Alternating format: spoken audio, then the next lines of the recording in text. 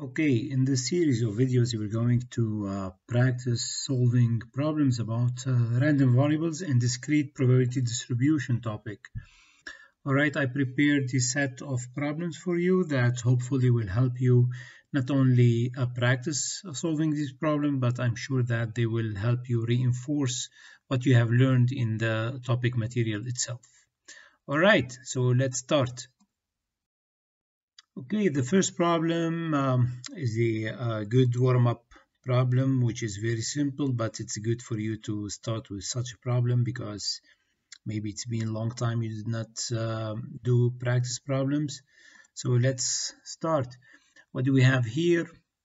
Obviously, this problem is a long time problem because you can see that the question here in the census was how many color TV you have in your household. We know now that this is an obvious item everyone has. Anyway, at that time it was not that obvious. So these are the answers. You can you may be surprised that some people answered that they have nothing. It's a zero, right? How many people answered that? 1,218. And we have 32,000 who answered that they have one set, two sets, we have all these, etc. All right. So the first question is part A. All right. Develop the probability distribution of X, the number of color television per household. It is very important to specify your variable, guys. All right. Always, as we repeated that many times in class, always make sure that you are identifying your variable because it will make all the difference in your calculations, especially when it comes to probability distribution. All right, so what do we have? We need to find, probability distribution means we have two columns or two rows in a table where in one row you have the values of X and the other one you have the probability itself. Okay, so remember, we have the mostly used method is the relative frequency. To find the relative frequency means that I need to divide every value like this one by the total. So let's find the total of these. Here we go. We have 101,501 answers. So P of 0 will be equal to 1218, all right, this one, divided by the sum, which is 101,501. We divide by that and we get 0.012. Okay, P of 1, why don't you do it yourself? Okay, so it's 0.319. P of 2, P of 3, P of 4, and P of 5, we find them exactly in the same manner.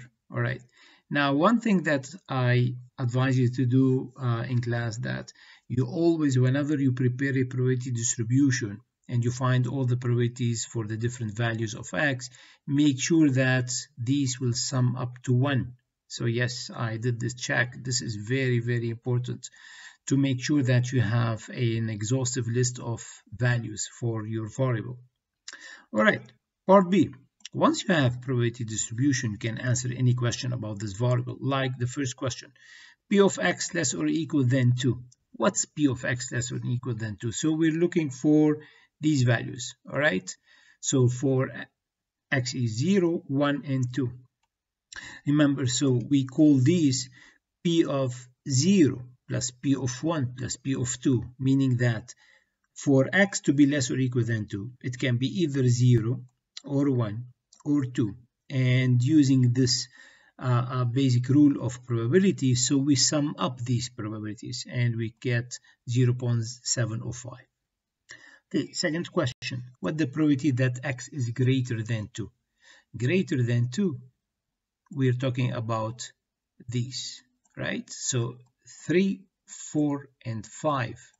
So here we go. It's equal to P3 plus P4 plus P5. What I could have done, because you see here, we can easily see that this condition is the complement of the other condition, the one that we determined in the first part. So I could have found P of X greater than 2 to be equal to 1 minus P of X less or equal than 2. They are complements. So we get 0.295. Finally, P of x less than 4. Less than 4, that means we're talking about these cases, right? Less than 4. So that's P of 0, 1, 2, and 3. So here we go. P of 0 plus P of 1 plus P of 2 plus P of 3. You sum up these probabilities and we get 0.896. So that was a pretty straightforward problem. As I told you, it's a warm-up. So let's proceed with more advanced ones. Okay, in this problem, we're going to do something similar to what we've done in problem 7.8, but we're going to go some further steps where we're going to determine the mean and the variance from the probability distribution of x. So here, what do we have? X is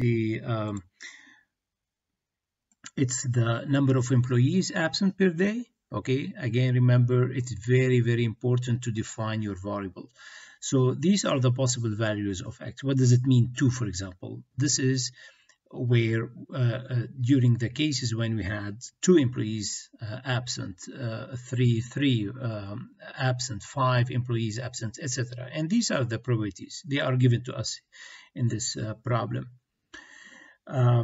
So the first part, find the following probabilities. The first one is probability that x is between 2 and 5 inclusive.